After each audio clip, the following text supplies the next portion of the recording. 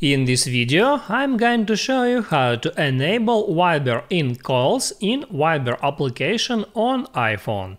That is quite simple and easy to do, so let's begin.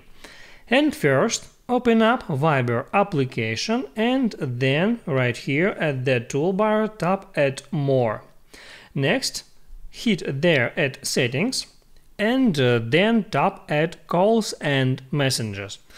There at the top you can find Viber in Calls feature, and here, as you can see, this feature is disabled for now, and in order to enable it, just tap on that switcher and now it turned on and you can receive regular incoming calls with Viber when it's possible.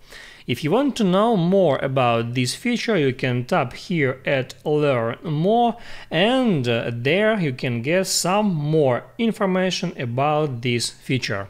That's it. If this video helped you out, don't forget to like and subscribe.